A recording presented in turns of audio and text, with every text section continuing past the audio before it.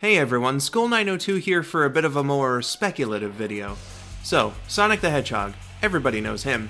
Star of his own video games, television shows, comic book series, and now even in his own films. Sonic has clearly been a household name for some time, but is Sonic actually as healthy as he seems? Sounds crazy, but I've found some things that might be seen as shocking, with the potential to cause ripples into the community. Ripples, I say! So yeah, let's begin. First things first. This year Sonic will be 31 years old, which means he's old as fuck, especially by Hedgehog standards. What an old fart geezer, am I right? Unlike me, I'm only 27. At first I thought nothing of it, considering he's playing a teenager in universe and does it very convincingly. However, our mutual friend Bill Clinton messaged me one day saying, and I quote, "Skull902, I'm concerned for the physical well-being of our friend Sonic, and I hope you can see the reasoning behind my opinion. I had the FBI do some digging, and what they found goes deeper than I expected. I've included the evidence in this package. It'll be difficult to be the informant to the masses, but I believe you can do it. Also, it's been 4 months and I still haven't gotten my pipe back. I miss it." So I got to work, taking a look at what Bill sent me. In his evidence were videos taken of Sonic at various points in time, like this video for instance of a young Sonic at the Sonic Tuesday event in 1992. See how he's hardly able to shuffle around, struggling with the boxes? Something tells me he suffered an injury around this time that had some lasting effects on him. Sure, he had his good days, such as this Japanese event in 2004 where he's dancing up a storm, as well as in this random GIF I have saved on my computer. Then of course there's the advertisements and promotional videos where they're clearly using advanced cinematic editing techniques to make things look like it's all fine. I mean, come on. Do you think Sonic could look this lively without the help of movie magic? However, when you look at some other videos of him, you can tell he was constantly in pain. Like here, where he's being helped backstage after a public appearance at GameWorks Ontario, this 2015 appearance at Tokyo Joy Palace where he's clearly got mobility issues, or at E3 2010 when Aaron Webber, Supreme Overlord of Sega, forced him to play Sonic 4 standing despite the fact he can barely hold himself up. Still not convinced? Well, here's the most damning piece of evidence. 2016 San Diego Comic-Con. Sega's holding a 25th anniversary party for the Blue Blur, and the man of the hour is here himself.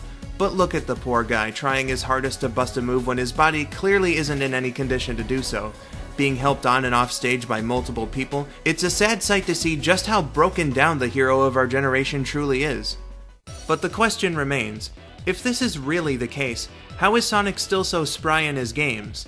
After thinking long and hard about it, smoking from my fancy pipe all the while, I've come to a conclusion and the answer is quite simple. He's not.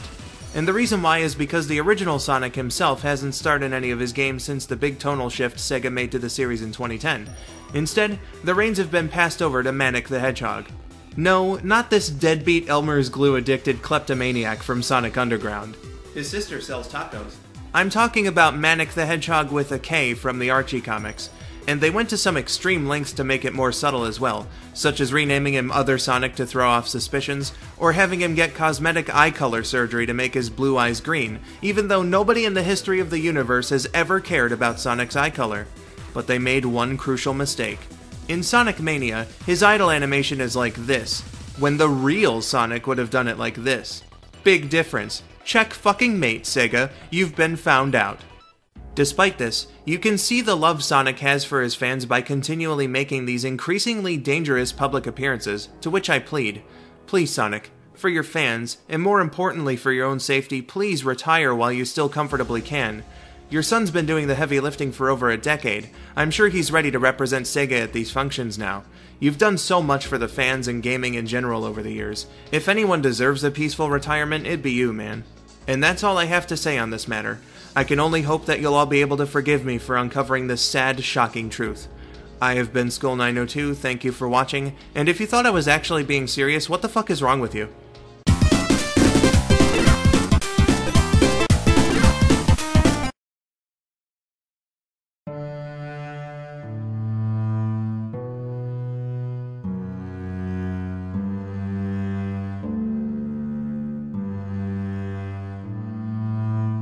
Please give me money for uncovering the secret. However, our mutual friend Bill Clinton was...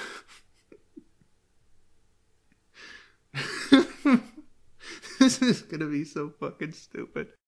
Or at E3 2010 when Aaron Weber, supreme overlord of Sega, forced him to... Instead, the reins have been passed over to Manic the Hedgehog. No, not this No, not this deadbeat... Fuck. No, not this deadbeat Elmer's glue-addicted kleptomaniac from Sonic Underground. Okay.